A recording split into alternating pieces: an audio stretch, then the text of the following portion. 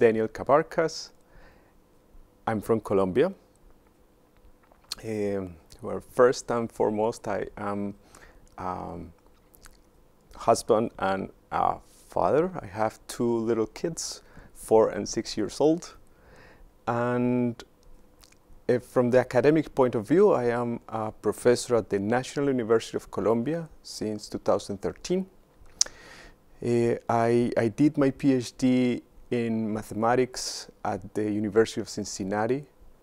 This is in the US, under the supervision of Professor Jin-Tai Ding. Then I moved to Germany and I did a postdoc at the University of Darmstadt in Germany. This was under the supervision of Johannes Buchmann.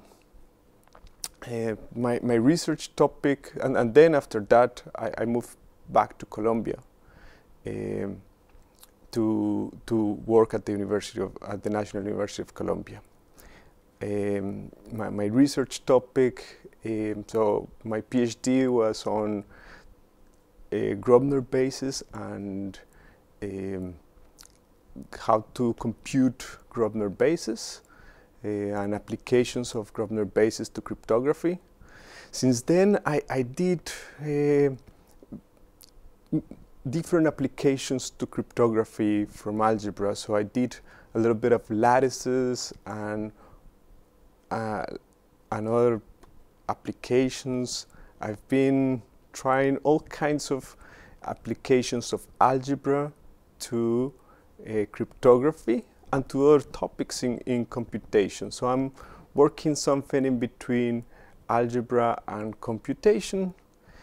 And more recently, in the past 5 years, I've been involved in this NIST post-quantum competition, where the NIST is trying to standardize new cryptography that is quantum resistant.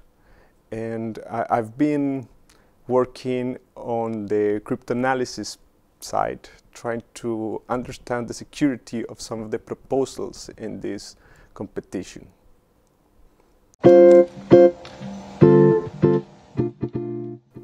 Well, I think it's a great time to do mathematics in Colombia. Since the 90s, there was an incentive.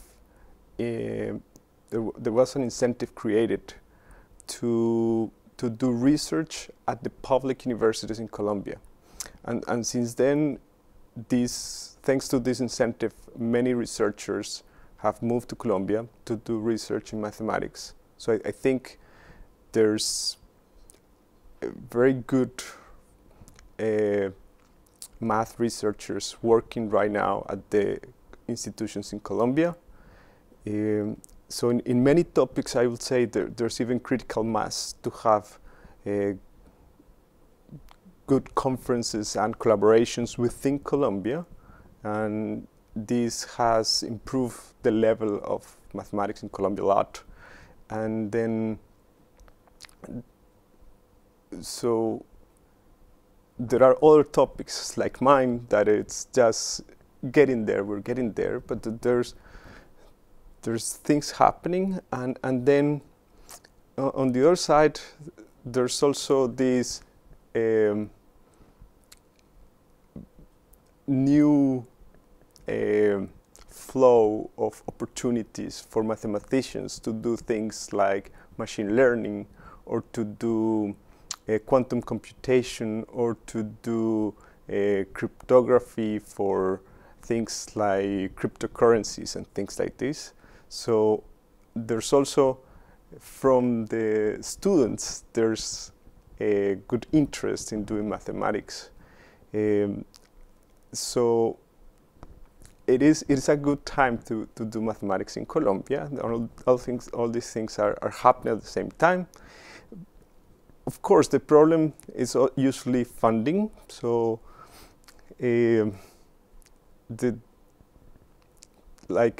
state funding for research in mathematics in Colombia is not very good. So we need to look for funding outside of the university often, and outside the country sometimes. And but of course, it's a trade-off. In mathematics, the good thing is that we don't need that much funding. We don't need these huge labs, but we do need funding for supporting students to do math. And so it's a good time. There are challenges, but I think it's a good time to do mathematics in Colombia.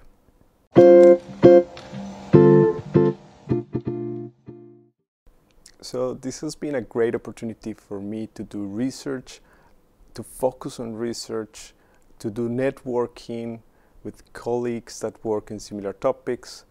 On the personal level, so I've been working at the National University of Colombia for 10 years, so there's a lot of responsibilities for on teaching, on things like administrative tasks, and it's often difficult, and even with my family also. So it's difficult to find the time to focus really on research, and this has been a great opportunity to do that, to really focus on very interesting topics on research. And then from the point of view of networking, it's been great to create new contacts, and I think this is going to be also important for finding opportunities for students later on. So when I go back, I think it's very important to have this network so that I can find opportunities for the students. So it's been great on every level, I think. I spent 5 weeks in Switzerland working with Professor Gorla, and she's been great, and we did really nice. We found like a good point of collaborating together, and now I am here at the ICTP in Trieste in Italy, and I've been teaching this mini course on computation of Grobner bases, and yeah, it's also yeah, it's been great, really.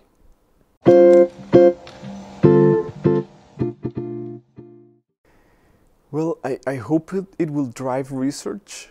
The research I do, the research we do at our university. I hope it will bring light to what we do, to show our abilities, our capacity to do research, and this hopefully will bring new opportunities. So there are opportunities all over Europe, and I've started to see those opportunities and to have the networking to build on those. So there's, for instance, I was talking here with Professor Lothar. He told me about this diploma they have, and it's an opportunity for students after their bachelor to come here and do a 1 year of preparation for going into grad school, and it's fully funded and it's great. And there are many things like that. I also talked to Christian. He told me about how CIMPA funds these schools. There's possibility to do the CIMPA schools, and he asked me maybe we can do one in Colombia at some point. So yeah, it's I hope this will improve the research we do and also bring new opportunities to me and our institution and our students.